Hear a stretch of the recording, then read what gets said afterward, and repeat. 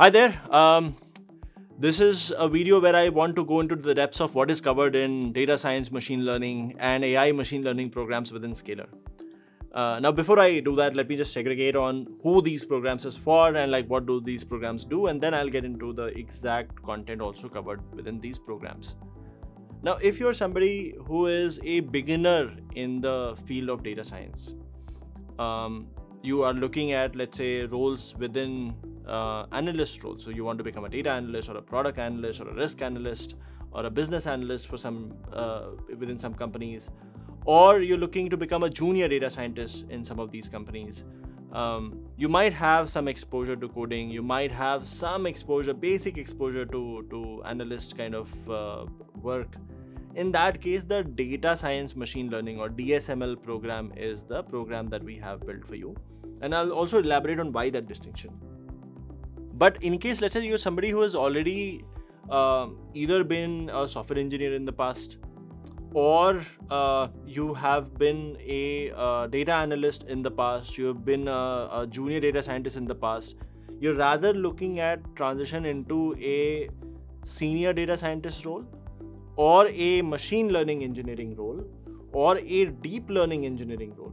So an engineer looking to get into machine learning engineering or a deep learning engineering role, or a analyst or a junior data scientist looking to get into senior data scientist roles, then the AIML program is the program for you. Now, why this distinction? Why are there two different programs while they're solving for similar outcomes in the similar field? What changes with seniority? So firstly, like analyst versus data scientist, there is some difference. Analyst to data science, there is some learning curve. As an analyst, you're only expected to be good at Python scripting, SQL, how to query data, and then how to make sense of data, and then how do you apply your business sense to derive insights from the data, what kind of metrics should you go after, etc. Not necessarily, let's say, predicting or building a model.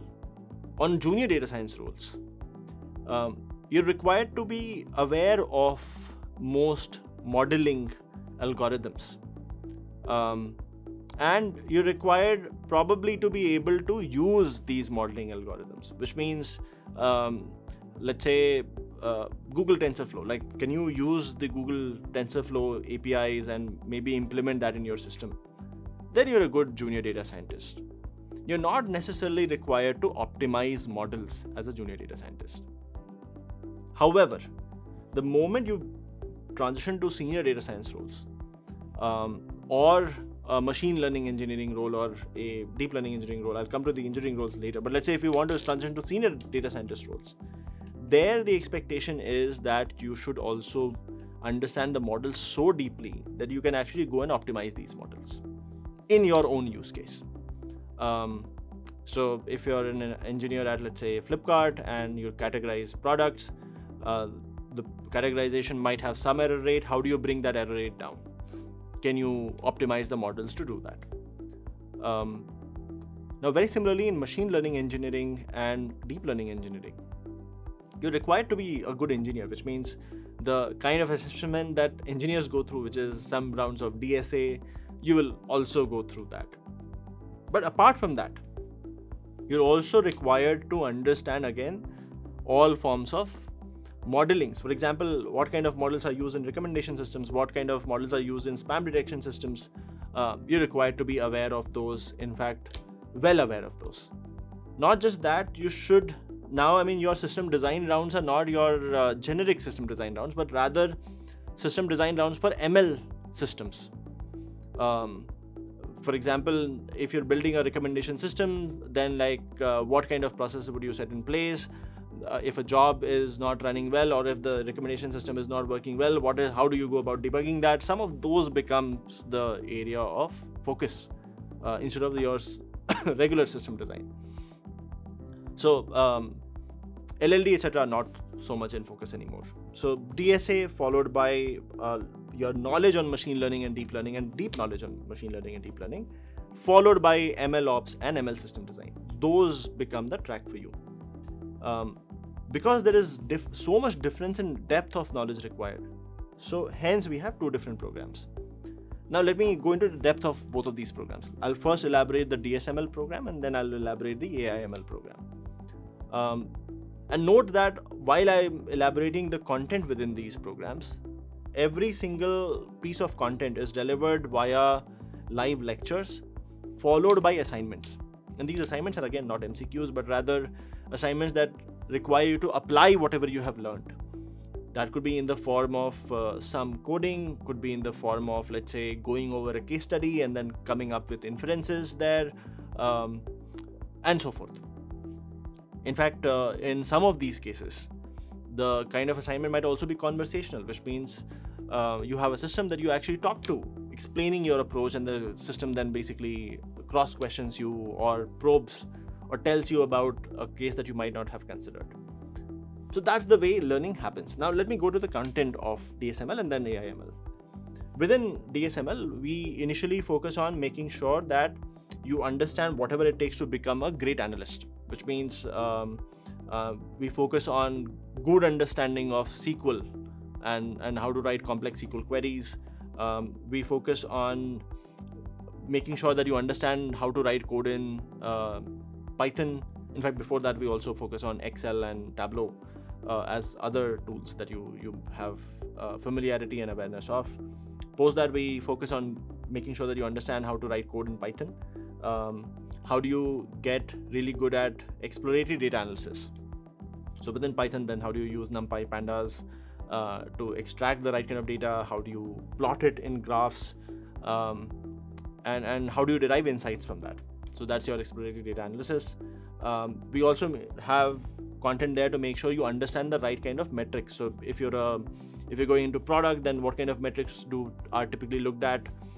Case studies there to make sure that you understand what those metrics indicate. Very similarly, if you're looking at business, then like what kind of metrics will make sense in business, and hence you should be optimizing for those. So that's your analyst track. Here, I mean, time to time we offer electives depending on domain that you might belong to.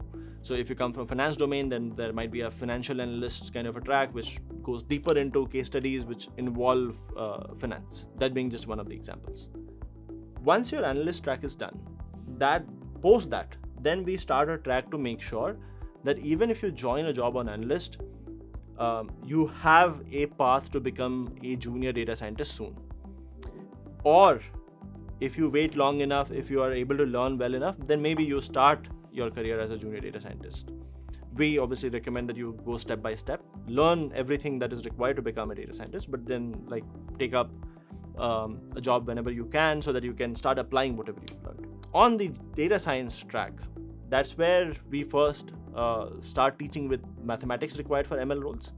So this is prop stats, linear algebra, basic calculus that is relevant to the machine learning algorithms that you're going to learn. That is then followed by classical machine learning, which is both firstly on supervised data and then on unsupervised data. And then that is followed by deep learning modules, where you might learn basics of computer vision, NLP, and then an elective where you get to learn about transformers and LLM, if again that's something that you're interested in, given that's been becoming popular, more and more popular over a period of time. For those who are interested, I mean, there's also an elective on ML ops. So as you get into data science roles, how do you do ML ops so that you become more and more effective data scientist? That helps with that. So that's your entire DSML curriculum. Within AIML, however, there is less focus on making you an analyst. So some of the earlier modules where we spend a lot of time teaching you SQL and like NumPy, Pandas, etc. We spend very little time there because we assume that you already know some of this. But we spend a lot more time going into much more depth of the machine learning side of things. For example, if you want to become an MLE, then we spend time on ML system design. We spend more time in explaining more techniques and going into depths of then implementing those techniques, which ensures that you understand those techniques deeply. So less time on analytics, more time on the ML and DL side, which is machine learning and deep learning side of things. So that's the broad difference between AIML and the classic DSML program that we run here today.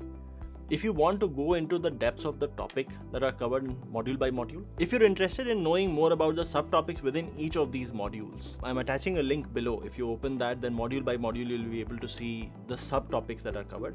Note that every subtopic might be covered across multiple classes or might be covered in a single class. That's not specified yet, but like the entire module will end up covering all of the topics that are there present in the link. Thank you.